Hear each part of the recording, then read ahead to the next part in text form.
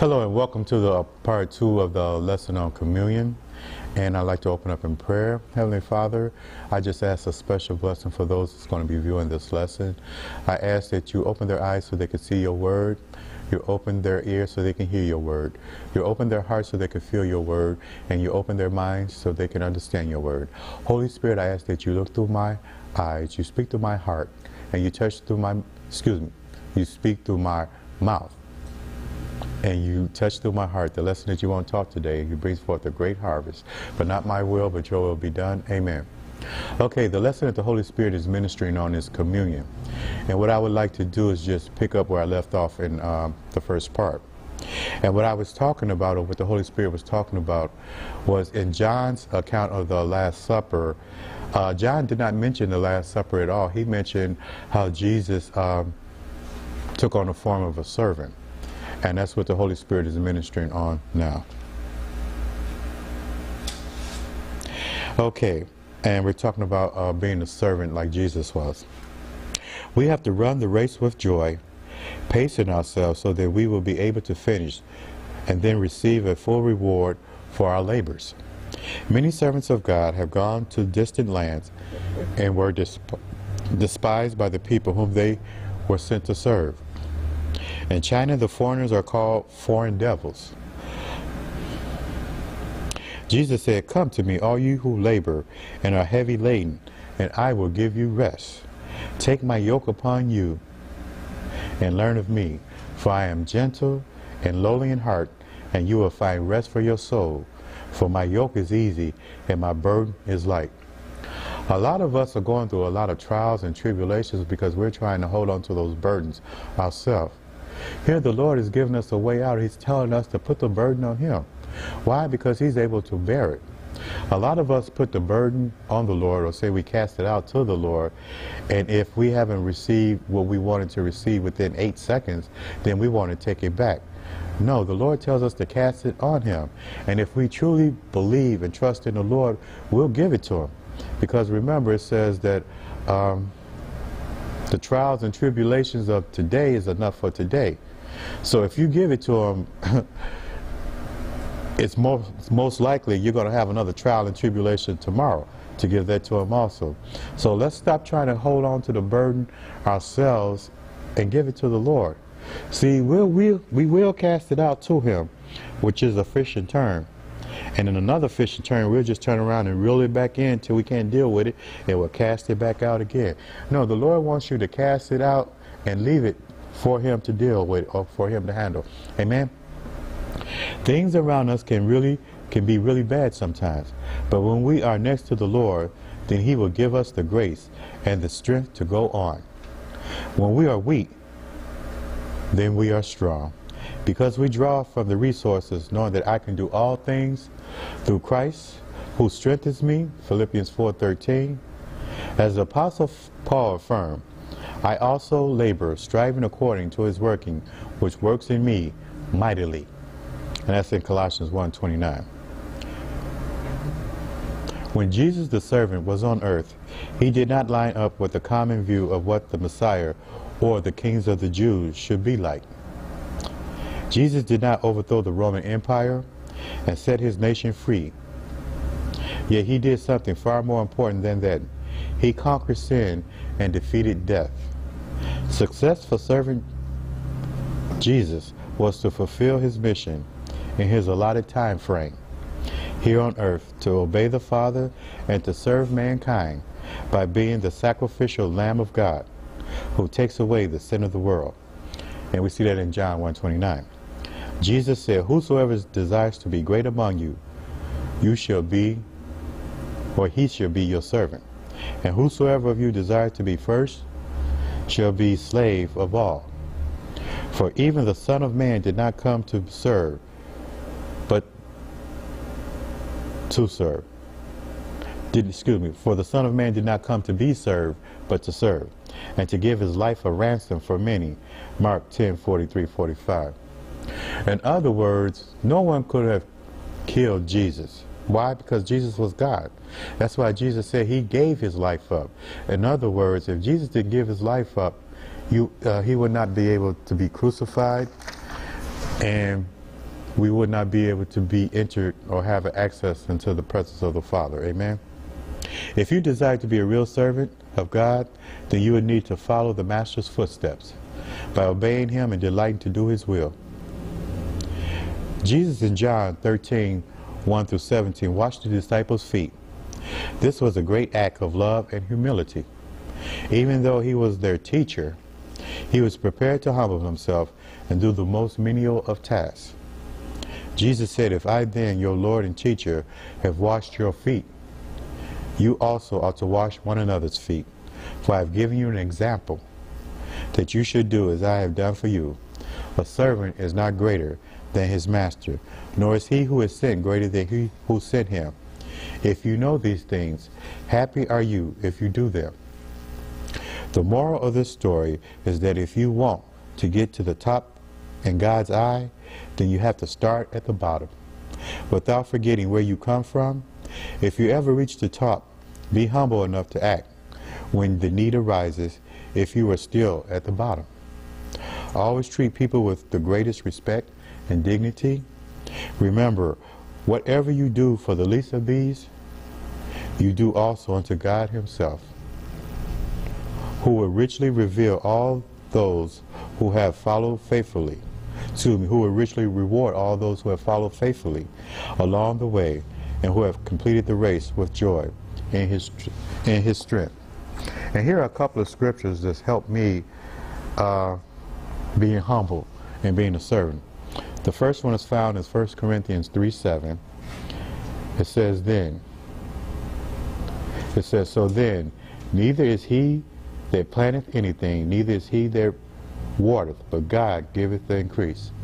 In other words, if you're doing something and you don't see the manifestation of what you're doing, remember, it's not on you, it's on the Father. Amen.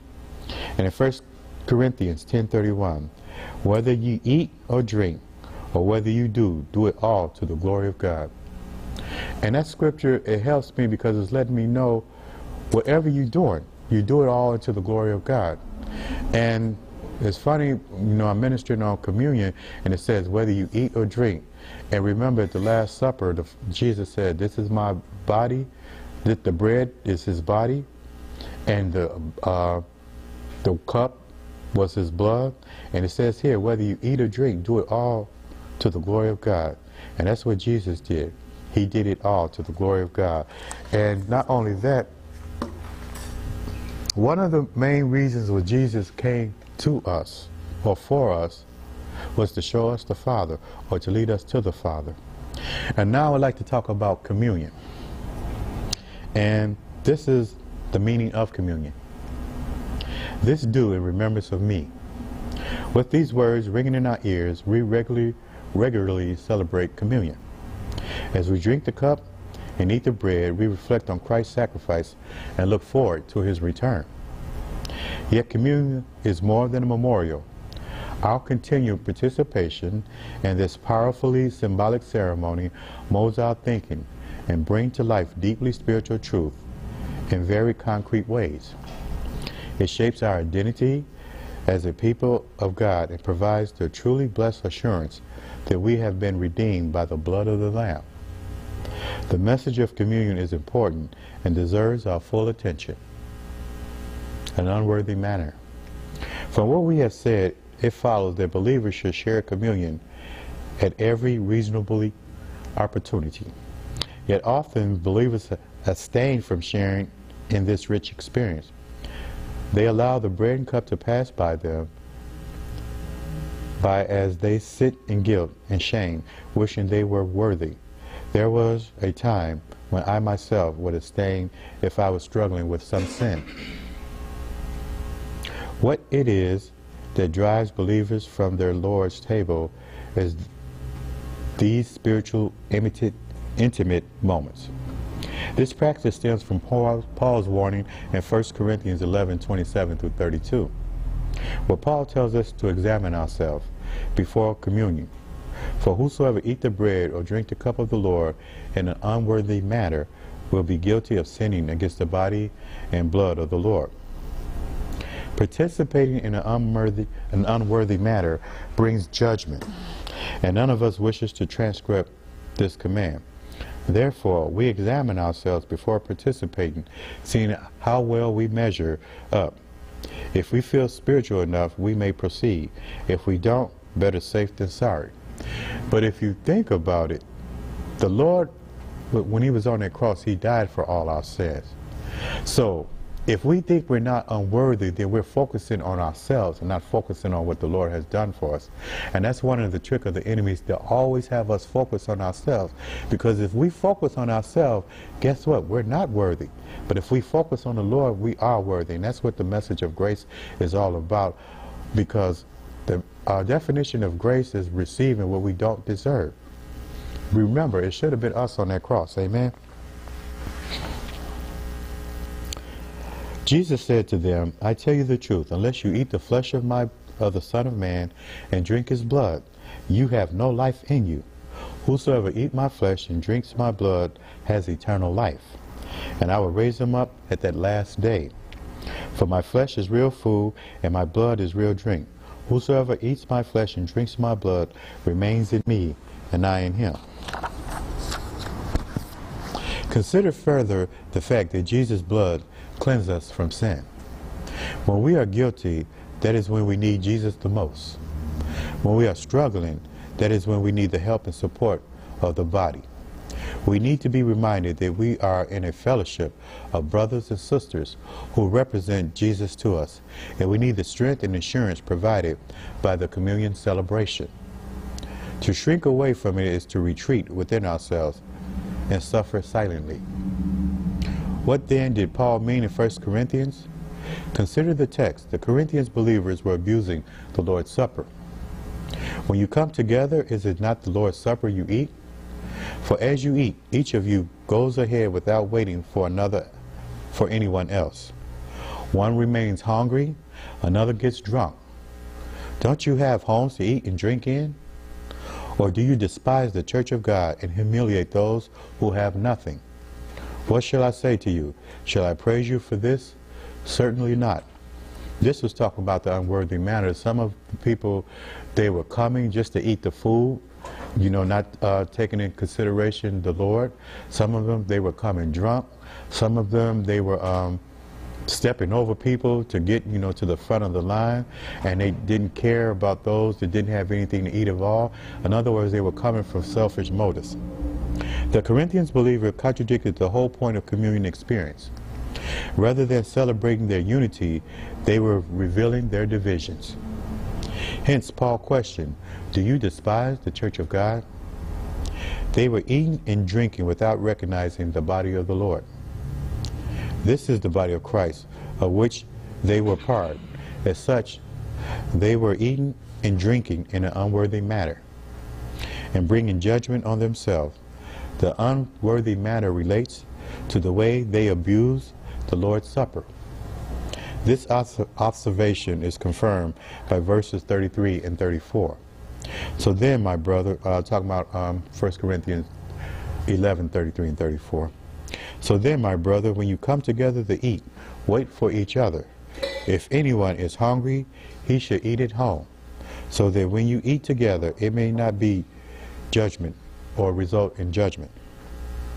When we struggle with sin and find ourselves in need of forgiveness, let us seek that forgiveness and eagerly reach for the cleansing blood of Christ. Is not the cup of thanksgiving for which he gives thanks a participation in the blood of Christ?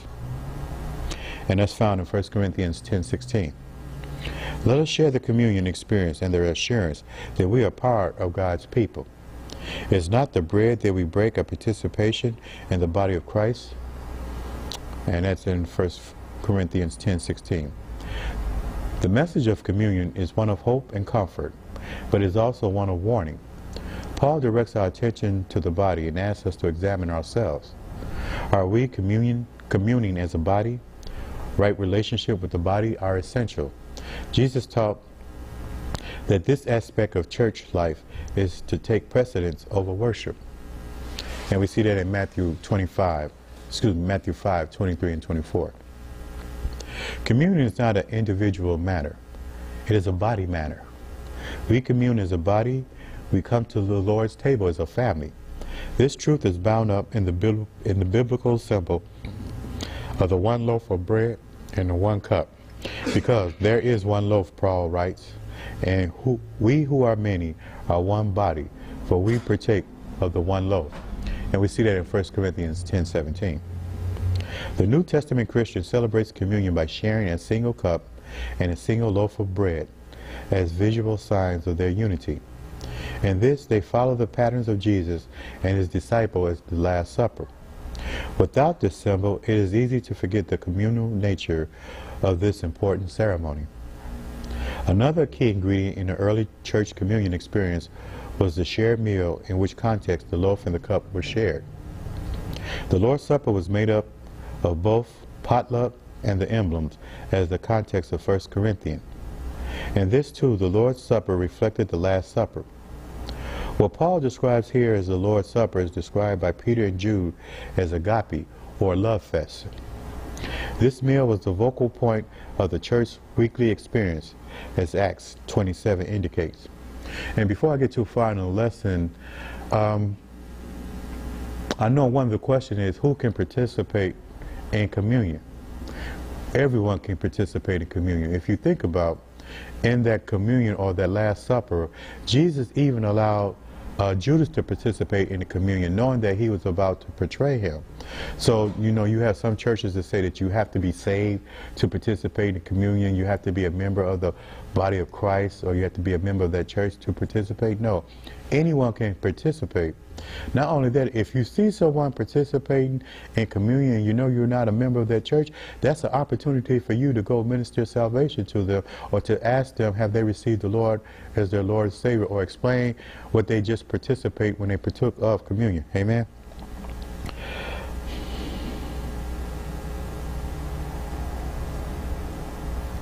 The only other passage in 1 Corinthians in which Paul uses this language is in 1 Corinthians 14:26, where, as everyone recognized, Paul is explicitly describing the church regular assembly. From this, it appears the early church communed every single week, not monthly, quarterly, or annually, as many churches do today. The body dimensions of communion tells us something about the mood of the meal as well. Communion is often taken in a somber mood of dismal introspective as we focus on the death of Christ. But could the proper context be one of celebration? If a shared meal were part of our communion together, it would seem so. We read in Acts that the first Christians broke bread in their homes and ate together with glad and sincere hearts. And we see that in Acts 2:46. Communion was an occasion of sharing with the saints and celebrating the forgiveness found in Christ. And the communion meal was intended as a foreshadowing of the Masonic banquet feast described in Isaiah 25:6. Until he comes. One of the things that we're supposed to remember when we're having our partaking of communion is that the Lord wants us to sit at his table and serve us. Amen.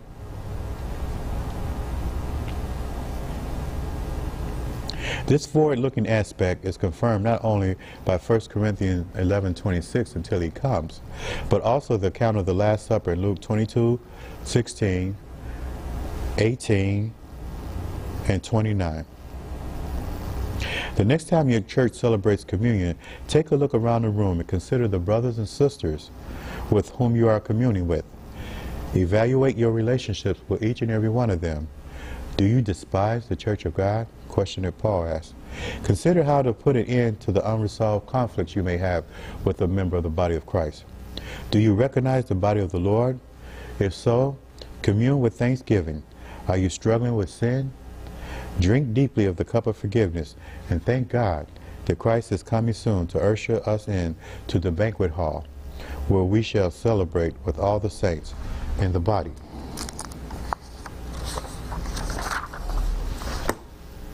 The Last Supper. The Last Supper is one of several events in the earthly life of Jesus Christ that are recorded in the Bible.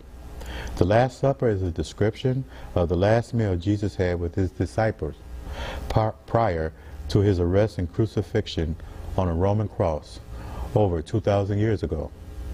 The Last Supper contains many significant principles and continues to be an important part of Christian life throughout the world. The significance of the Last Supper.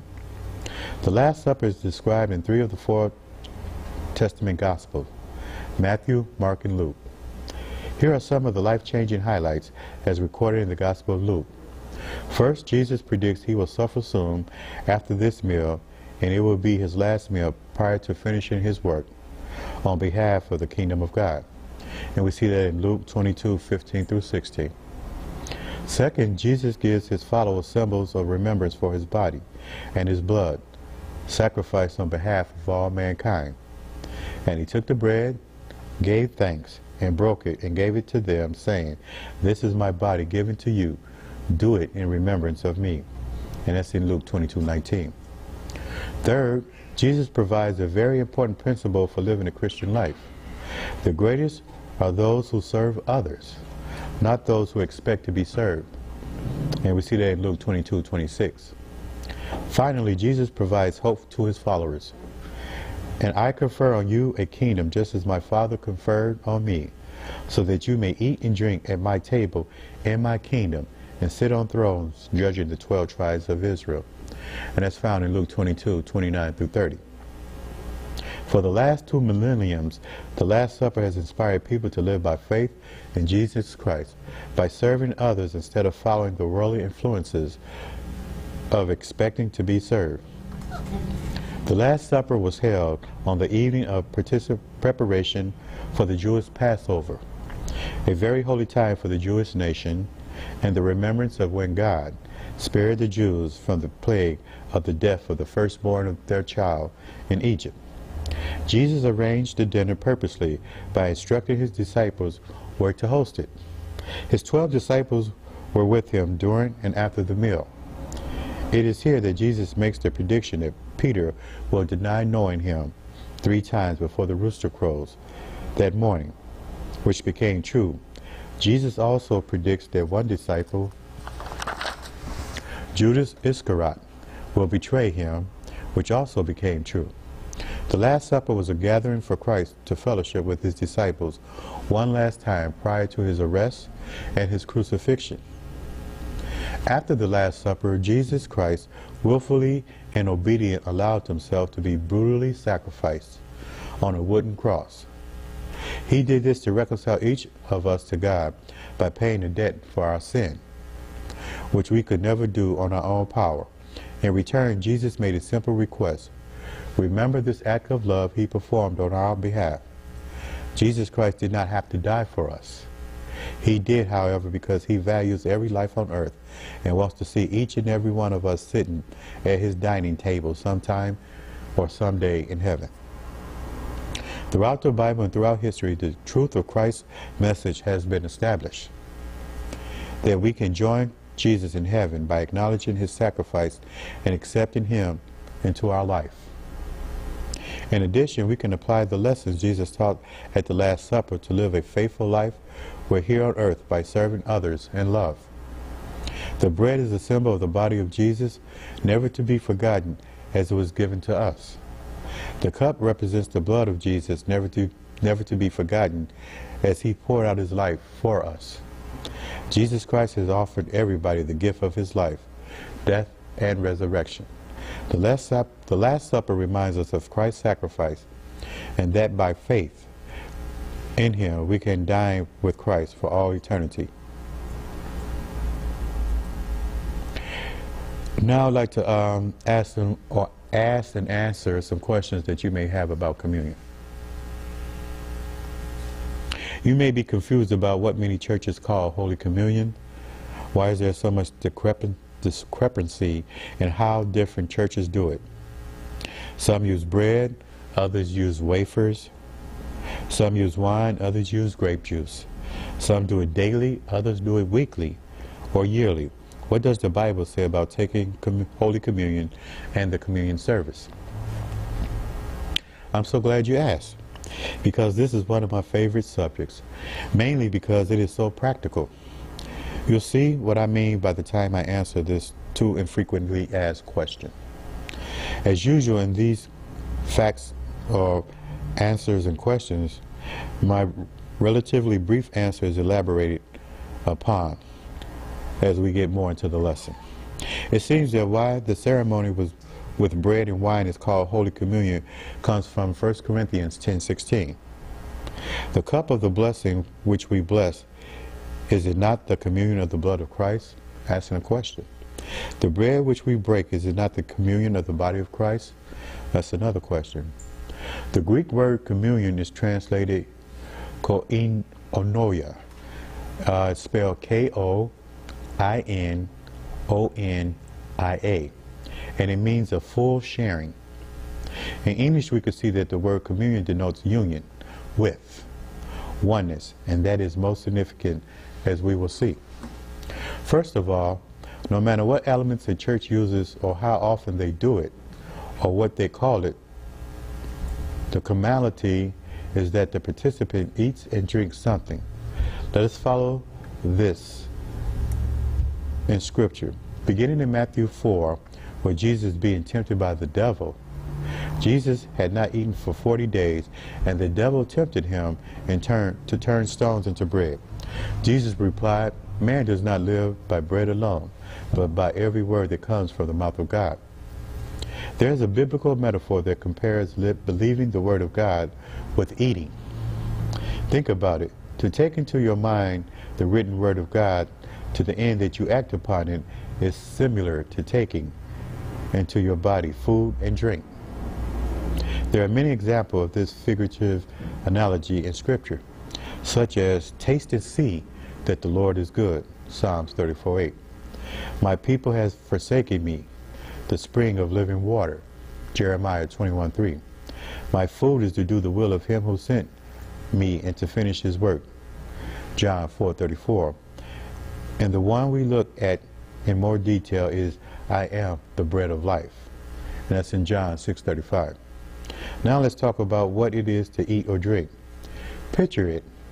You had a candy bar or tofu or a bag of chips or whatever.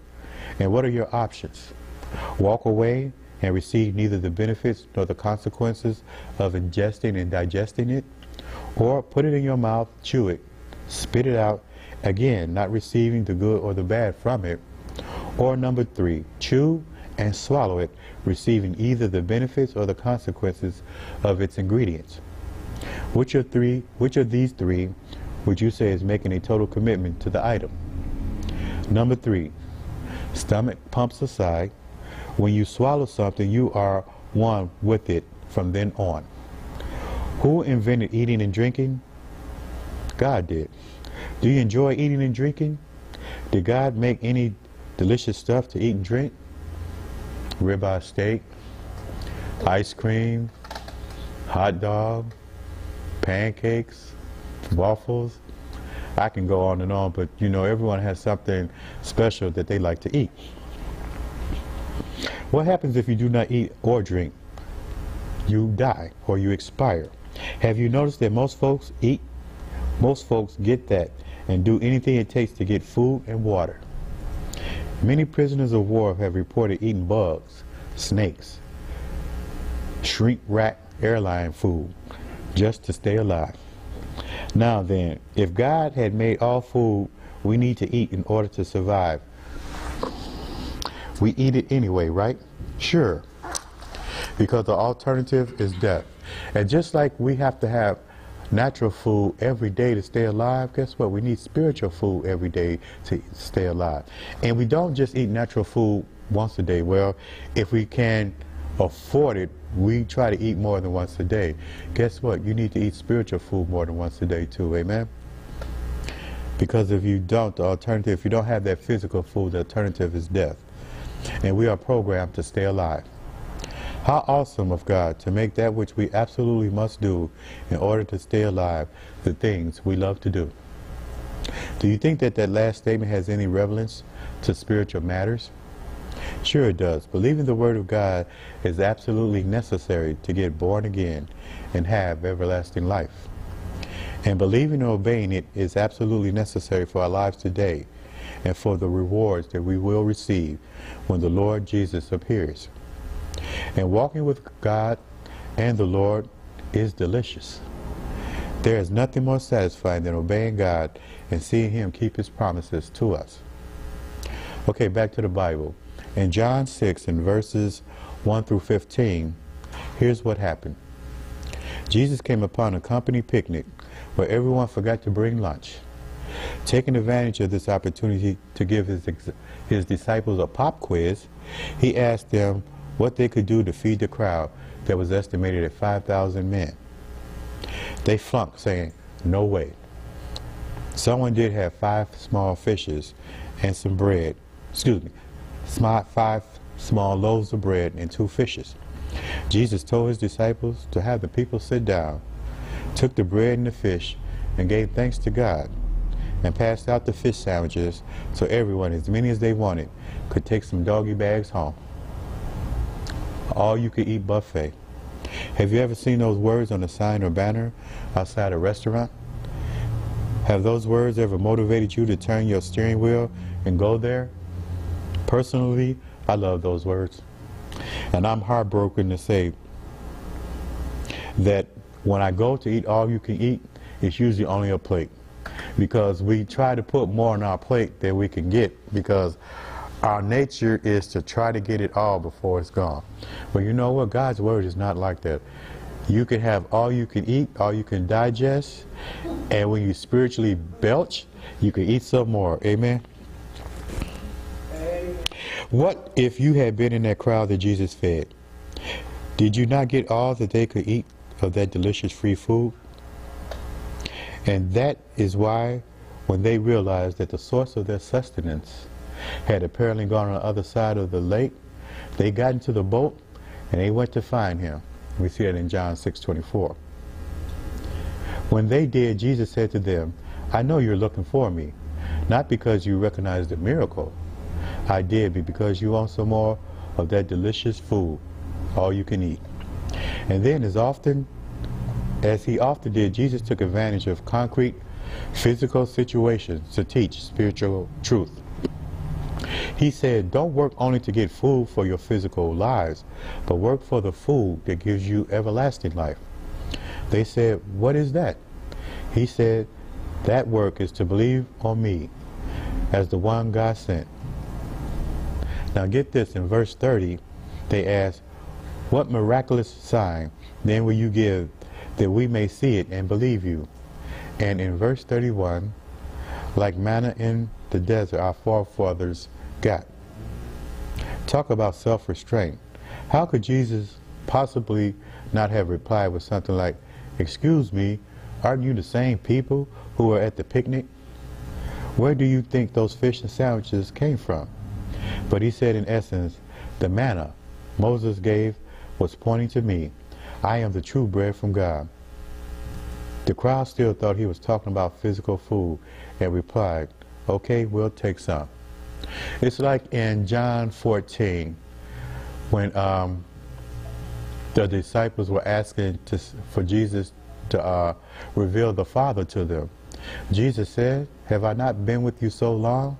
If you've seen the Father, you have seen me." Guess what? In our lives, a lot of times, the only God that the people are going to see is going to be you. So you want to make sure that you prayed up, that you're stayed up, that you're walking in the Lord, because a lot of times people are watching you whether you know it or not. And you don't want to be a hypocrite telling them that you shouldn't drink, and they always see you on a corner or at the liquor store getting you something to drink, or you shouldn't smoke and they see you smoking. You want your life to be an open epistle. In other words, you want your life to be reflected and manifested in the life of Jesus. Amen?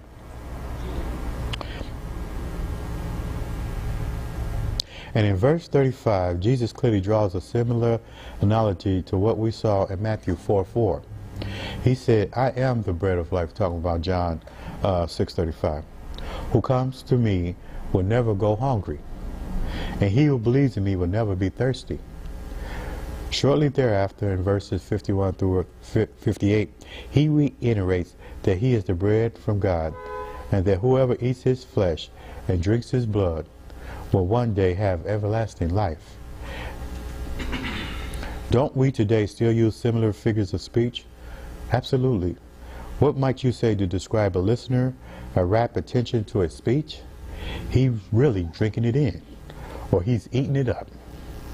We use those figures because of what eating and drinking are all about. For example, it's not eating if you miss your mouth with the ice cream cone and stick it in your forehead. Likewise, is it not eating it up if the listener is looking out the window, mumbling to himself? The key is taking something into oneself. Were the disciples who were with Jesus at the picnic the same ones who were there when he came to the Last Supper? Yes. Did they understand the analogy between eating and drinking and believe the words of Jesus? Yes. And in keeping with this metaphor, what did Jesus say when he took first the bread? This bread metaphorically represents my body, given for you. This do in remembrance of me. Do what? Eat. And the cup, drink in remembrance of me. The question to ask now is whether or not at the Last Supper Jesus was instituting a ritualistic ceremony for his followers to observe. If so, it is strange that he gives us no guidelines and neglected to tell us how often to do this. A study on the first century church shows that one of the participants that followed was of having the love fest. They gathered to other believers' house and they served several purposes. Chief among this was fellowship. What a joy it is to eat good food with good friends, especially when you are not in a hurry.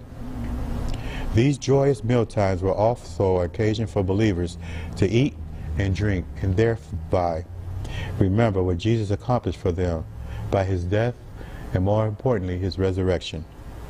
Furthermore, the Love Fest served as a kind of welfare program for those Christians who were poor. Those who could not bring more food did so. Those who could bring more food did so, and that helped those who had none to eat it all. And that is the context of 1 Corinthians 11:17-34, a section that often has been misunderstood. Remember that the first epistle to the Corinthians is filled with reproof for many of their spiritual malpractices, and the last half of the chapter 11 focuses on the distortion of the Lord's Supper.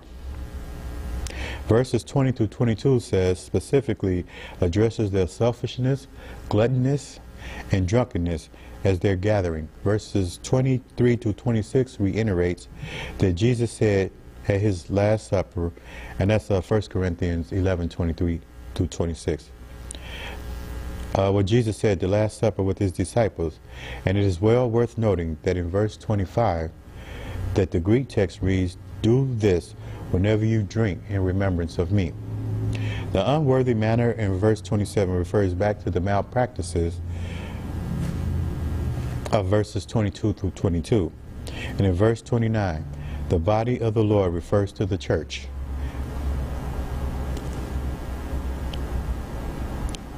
The believers. Almost unbelievable in verse 30 shows that the gluttony and the withholding from some of the weak and poor had become so rampant that some of the believers actually died, apparently from malnutrition. Paul exhorts the Corinthians to exercise eternal discipline in these matters, and closes the chapter by saying that if people cannot behave properly at the Love Fest, they should stay at home. In giving his instructions at the Last Supper, did Jesus really envision a daily, weekly, monthly, or yearly ceremony of wafers and grape juice? I don't think so. I think that he was encouraging his followers to remember him whenever they ate or drank. In that culture, bread and wine were two primary staples, and thus he chooses them as the food and drink. For the record, it is certainly not a sin to participate in communion ceremony. In fact, it can be very meaningful, but let's think about how practical it is to remember the Lord and what he did, is doing, and will do for us every time we eat and drink. And another thing I want to emphasize before I forget is that you don't have to go to a church ceremony to have communion. You can have communion in your house anytime you want to. You don't have to make it a tradition. And like it just said, you want to do it, or you want to have remembrance of what the Lord did for you every time you eat and every time you drink. As Christians, our goal is to practice the presence of the Lord Jesus in our lives, making him a part of whatever we do. On the other hand, Satan's goal is in the rat race of life, is to steal our thoughts of God and Christ. Quiet prayer and Bible reading times are essential, but it's not always available to do that for hours in a day. Too often it seems life consumes us. I don't know about you, but my mind has been distracted from the things of God way too many times in my life. But has anything ever stolen my thoughts about food?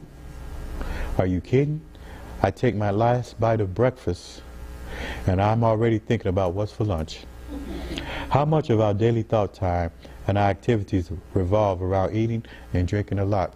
If you think about it, a lot of times when you're in church, and if you haven't had breakfast, you're looking at the clock saying, well, as soon as this over, what you're going to eat for lunch, or you're already planning your meal for lunch and dinner while you're in church. That's how prominent the thought of food is in our life. Many Christians do pause to give thanks before they eat a meal, and that is a pause that refreshes. But what if the proven principle of mental association, we make it a habit to think and to thank the Lord whenever we eat a candy bar, or at a highway rest stop to get something to eat, or stop at the office drinking water fountain? Do you think that in a split second you focus on him, he might give you a thought from the throne, some insight you need at that moment? There's certainly more chance of that happening than if you're not thinking about him, right? And how about edifying? It is to dwell upon the love Jesus showed for each of us by going to the cross and laying down his life for us. How wonderful to remember, amidst the din of life and all the pressures, that we each belong to the Lord as a vital part of his body, that he is coming for us, and that in the meantime he is our life and is right there to help us become like him in this dying world. What a joy it is, or a joy it can become, to dig in to the life-giving Word of God and to savor its nourishment. Doing so will remind us that we can always make a total commitment to the Word by chewing, swallowing, and digesting it to the end that it sustains us. Food for thought, huh? Communion is a beautiful, symbolic act that Jesus instructs his followers to do in remembrance of him. The communion table is a representative of the Last Supper, during which Jesus taught his disciples about what he was about to do by giving his body and blood to save the world from sin. And he took bread, gave thanks and broke it, and gave it to them, saying, "This is my body given to you, for this is the remembrance. Do this in remembrance of me." Many denominations continue the practice with symbolic elements like grape juice and crackers or bread. It is often used as an introspect time of remembrance of Christ's work on the cross and our personal need for a Savior. It's a wonderful thing to remember Jesus in that way, though that time of humble remembrance should not start at the end of communion table. An incorrect teaching in some of the large denominations is that the elements, the wine and the bread, actually becomes the real body and blood of Jesus Christ upon consumption.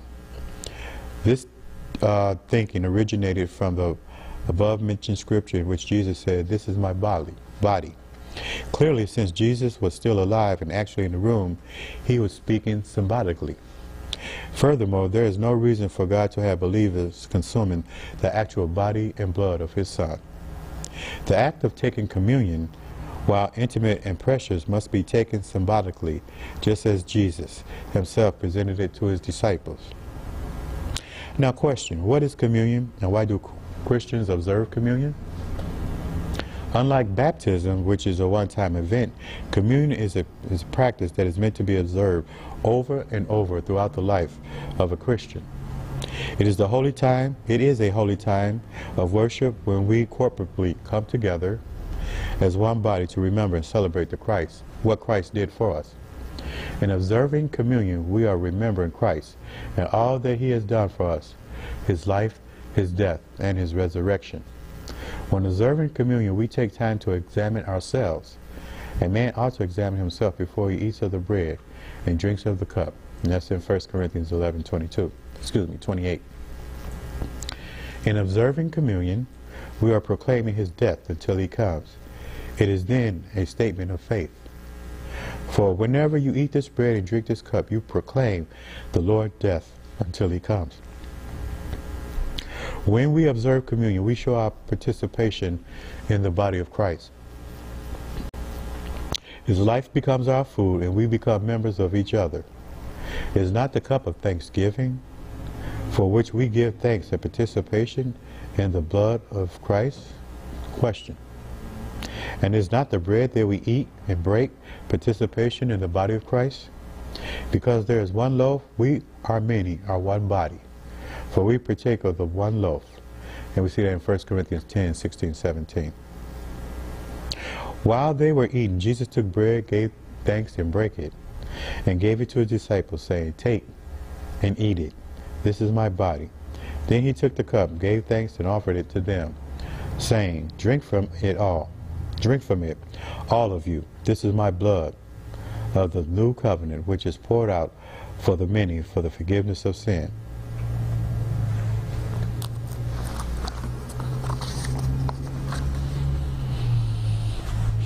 On the last day of the festival of unleavened bread, or the Passover, Jesus sent two of his disciples ahead with a very specific instruction on where to prepare the Passover meal. That evening, Jesus sat down at the table with his 12 disciples to eat this final meal before going to the cross. And they dined together. He told the 12 that one of them would soon betray him. One by one they questioned, Is it I, Lord? Jesus explained that even though he knew he would die as the scriptures foretold, his betrayal of faith would be terrible, far better for him if he had never been born. Then Jesus took the bread and the wine, and he asked his Father to bless it. He broke the bread into pieces, giving it to his disciples, and said, This is my body given for you. Do this in remembrance of me. This wine is the token of God's new covenant to save you, an agreement sealed with blood. I will pour out for you. He told all of them, I will not drink wine again until the day I drink it anew with you in my Father's kingdom. Then they sang hymns and went on to the Mount of Olives. The Passover commemorated Israel's escape from bondage in Egypt. In Exodus, the blood of the Passover lamb was painted on the door frames, causing the plague of the firstborn to pass over their homes, sparing the firstborn sons from death. The Last Supper was very significant because Jesus showed his disciple he was about to become the Passover Lamb of God. His blood would open the door to freedom. His followers would exchange slavery to sin and death for eternal life in God's kingdom. Typically, wine is served 4 times during a Passover meal. According to the Jewish tradition, the 4 cups represent 4 expressions of redemption. The first cup is called the cup of sanctification. The second is called the cup of judgment. The third is the cup of redemption. And the fourth is the cup of the kingdom. The Last Supper, each questioned Jesus, could I be the one to betray you? I would guess at that moment they were also questioning their own heart.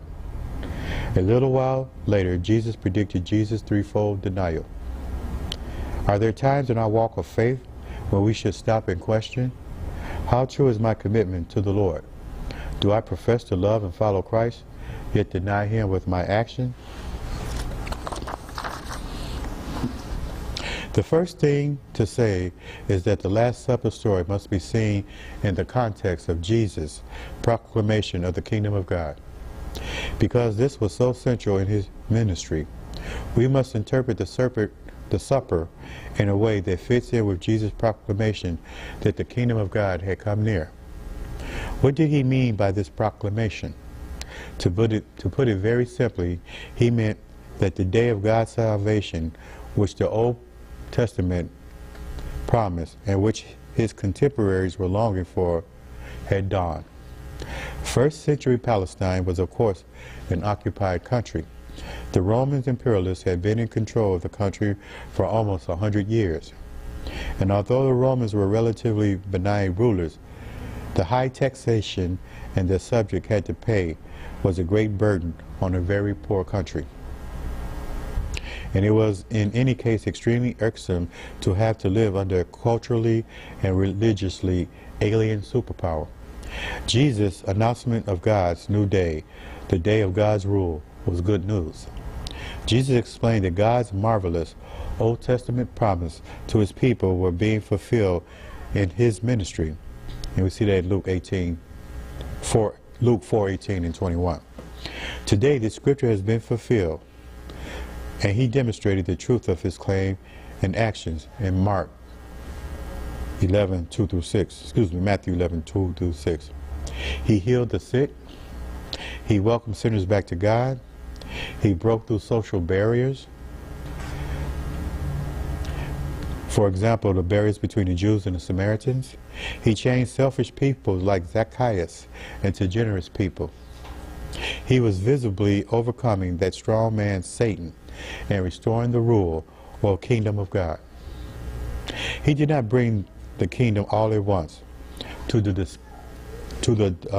disappointment of his disciples, but he saw himself as starting the process, like a sower sowing his seed that would produce the harvest.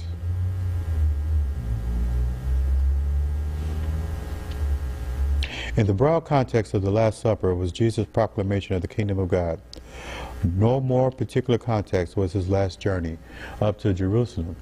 Jesus had come to Galilee with his disciples to the holy city in order to celebrate the Passover in Jerusalem. The journey was, as Jesus made clear, and as his disciples recognized, one of particular significance. We read that Jesus set his face to go to Jerusalem, and his disciples recognized that there was something special about his journey. They knew that something momentous was about to happen to Jerusalem, according to Luke 19:11, and they hoped that Jesus was now going to complete that revolution that he had begun. And remember, at the beginning of the first lesson, I talked about how the children of Israel were supposed to take a lamb without blemish. Well, guess what? In the New Testament, Jesus is our lamb without blemish, without any stain, without any guilt, without any condemnation.